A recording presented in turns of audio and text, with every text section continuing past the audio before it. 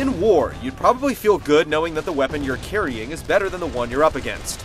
In Darkest of Days, you may almost feel bad looking through the tactical side of a fully automatic battle rifle and hosing down enemies trying to reload their single-shot muskets. Time travel turns out to be a highly effective way to achieve superior firepower. Darkest of Days isn't aiming to be the next big-budget blockbuster first-person shooter, but an interesting concept that blends historical battles and weapons with ultra-modern equalizers certainly has its appeal.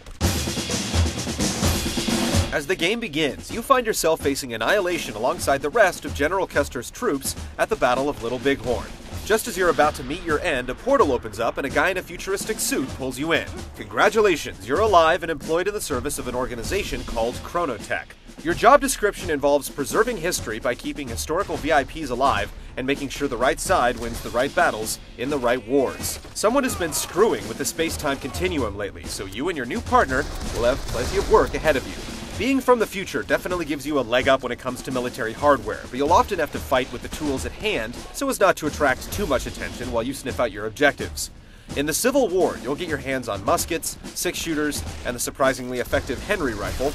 World War I offers slightly more advanced options like the Mauser C96 and the Mosin-Nagant service rifle. Whether you're in World War I, World War II, or way back in 79 AD, you'll find a few different options that'll let you blend in and do your part.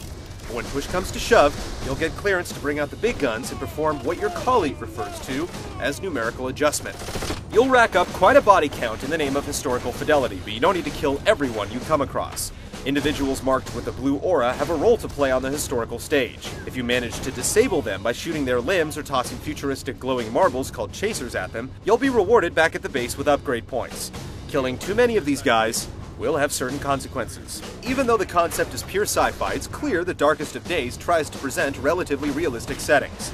The proprietary engine may not rival recent AAA shooters out there, but the game can handle a huge number of characters fighting on each side. You'll also have to follow your commander's orders from time to time, exposing you to tactics that feel pretty far removed from modern warfare. The game's concept has us intrigued, but the fate of this time-traveling tale of war across the ages has yet to be written. Check in with GameTrailers.com early next month to find out if Darkest of Days will be more than a footnote in our full review.